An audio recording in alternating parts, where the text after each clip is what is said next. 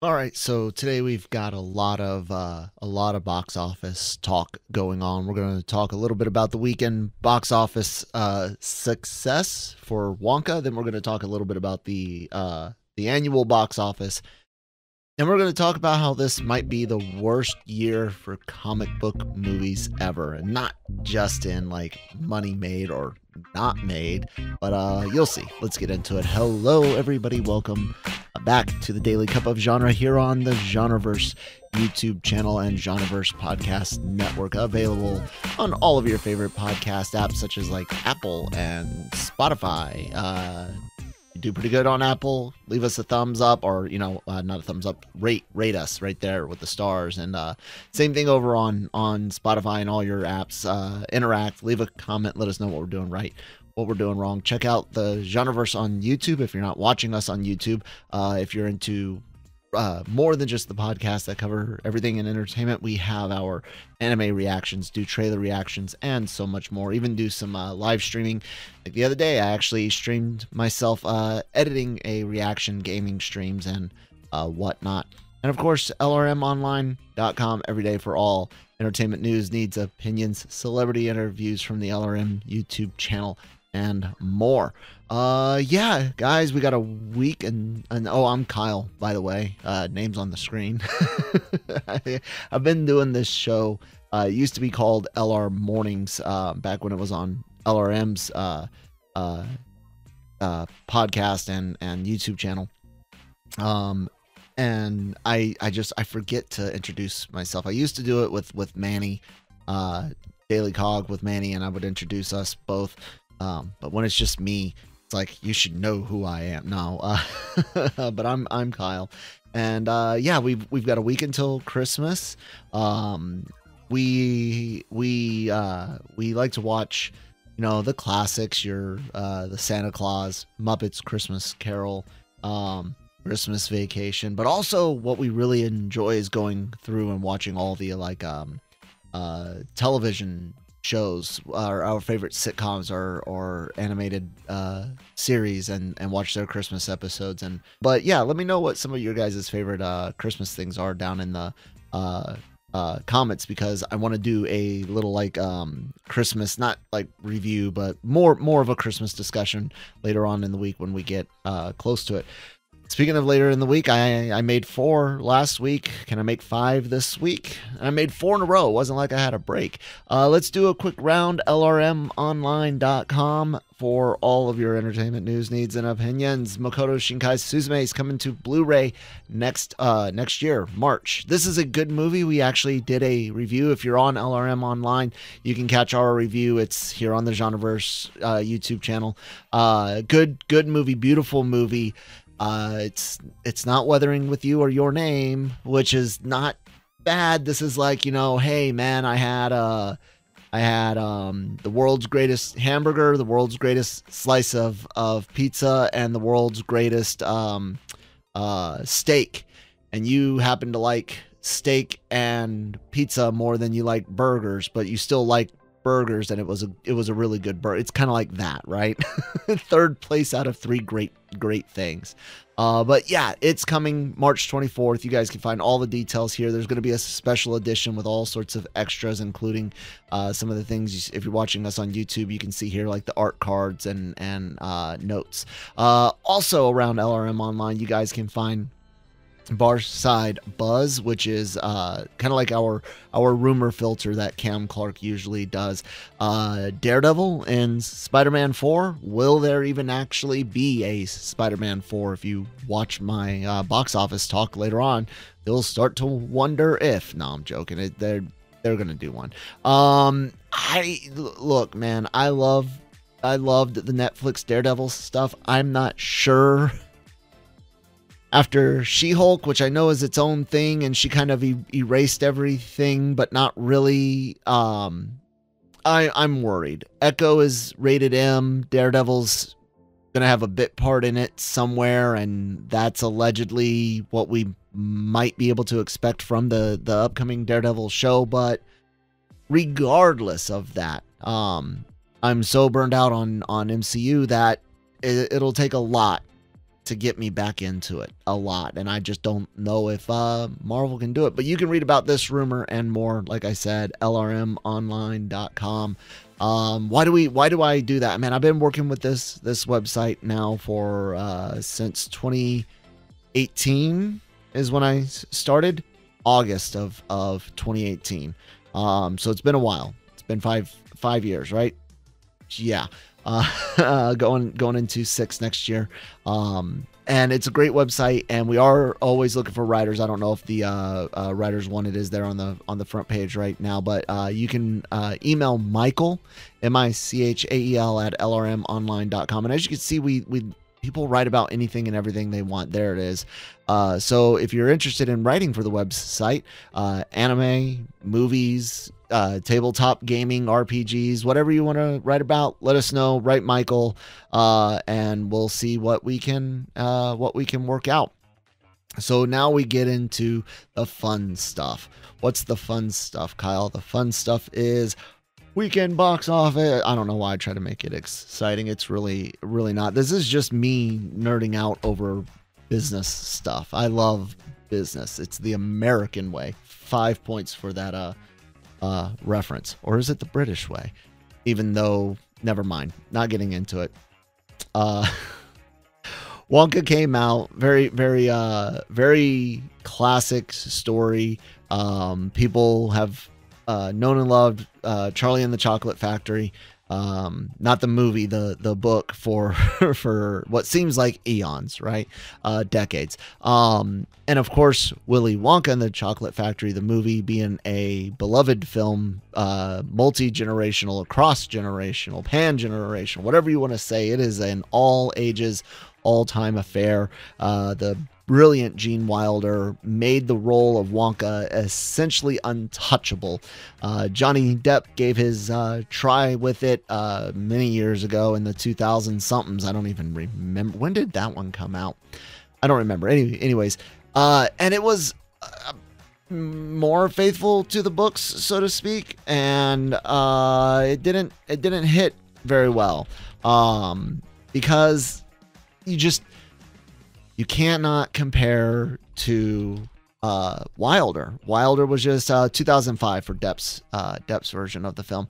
Wilder is just his portrayal is untouchable. That being said, Wonka brought in a allegedly surprising $39 million. It was predicted to have less than that, so that is good and surprising, but it's still incredibly low. Timothy Chalamet leading this, he's hot off of several projects, including Dune. Got Dune 2 PR, not, I guess, PR, but Dune 2 advertising's in full effect. He's making, you're seeing the trailers and stuff like that. But he's gotta compare to Gene Wilder's Wonka, and seems like it was okay. I mean, are we going to get to the point to where we lower our expectations now, and these movies aren't surprising when they only make $40-50 million?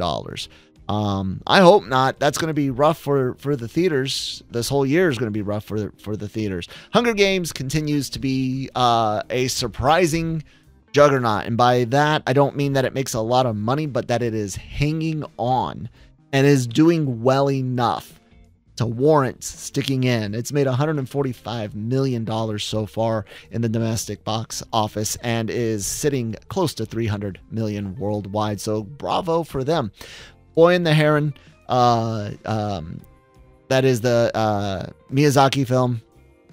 We were just talking about Shinkai just a minute ago with Suzume. Good for it. Glad to see it's doing well. It'll probably go up for some awards if it hasn't already. Godzilla -1, Trolls Band Together rounding out the top 5 with Wish, Christmas with the Chosen Holy Night, Napoleon, the Beyonce concert film, and Poor Things rounding out the top 10. It was a weak weekend box office at $76 million. sucks, man. It's rough when you start looking at how that plays into the annual numbers, where I've got right here. You know, I had shown you back where they had predictions of this being like as high as like 12 billion months and months and months ago.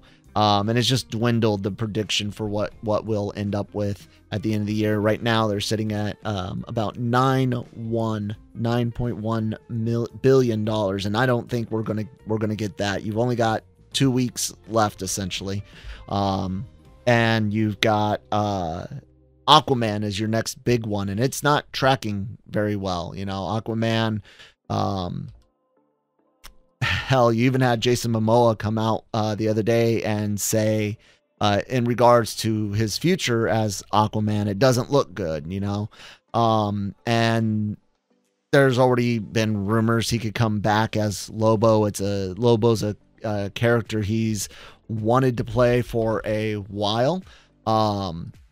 So even though it doesn't look good for Aquaman, which back in November was tracking 40 to 50 million. I think I've seen other tracking 35 to 40, 35 to 45.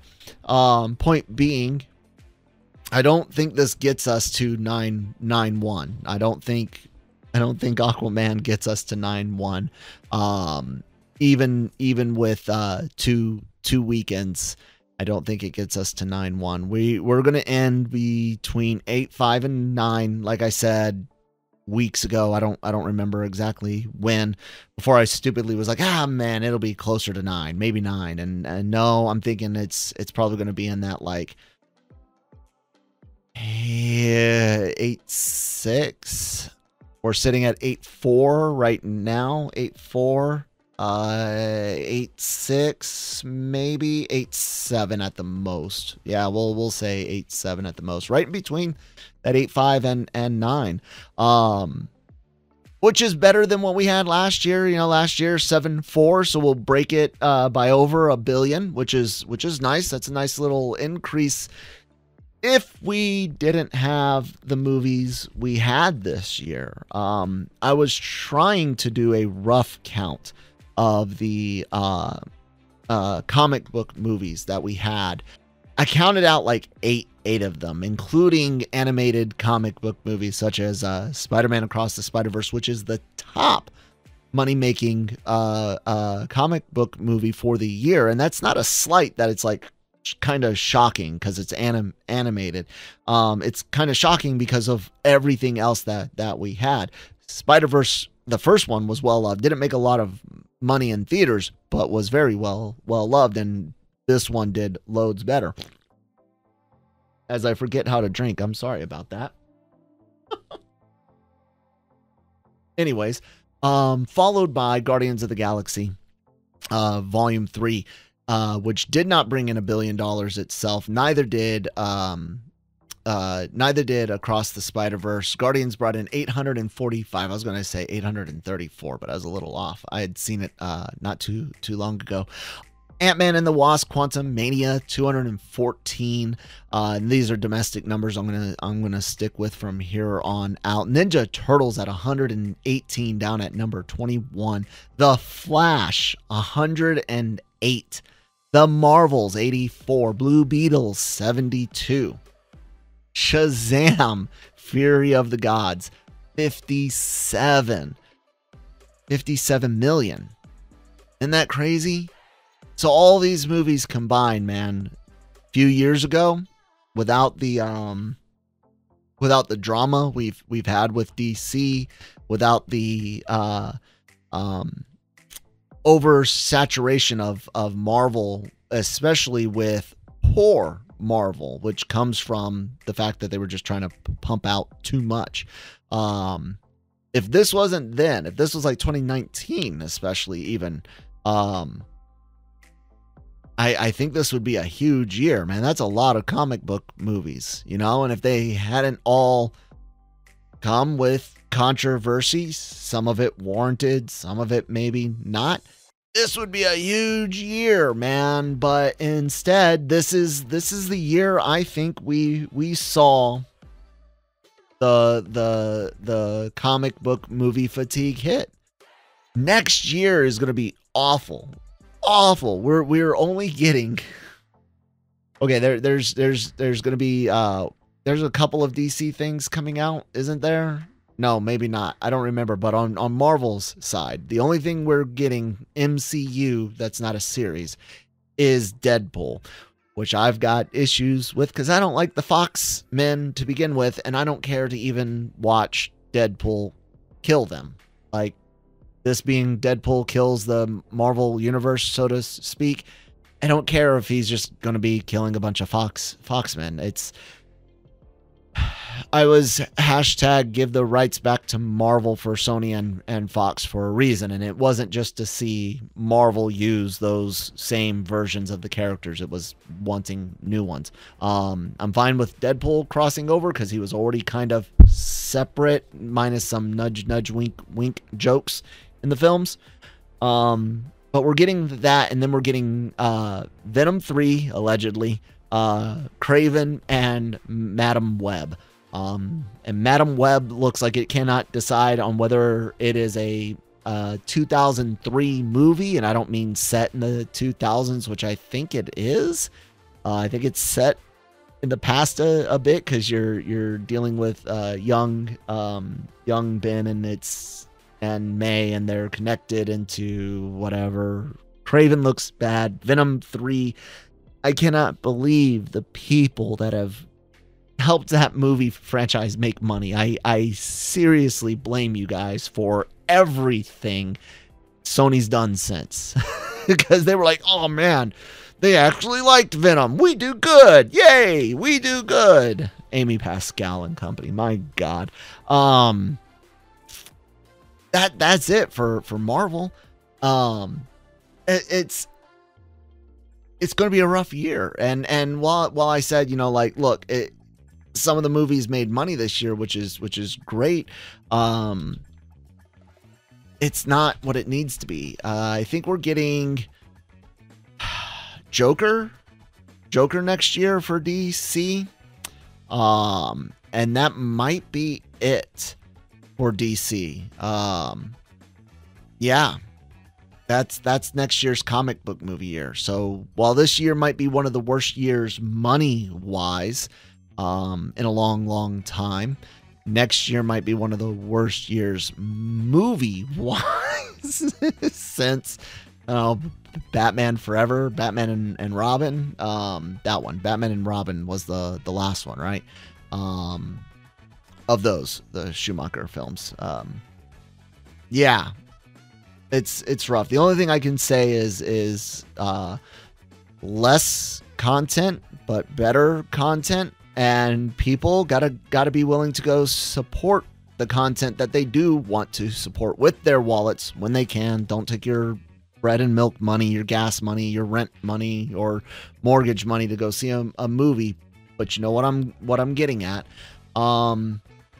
Hopefully next year will be better somehow. I don't see how. Like, when it comes to next year's box office,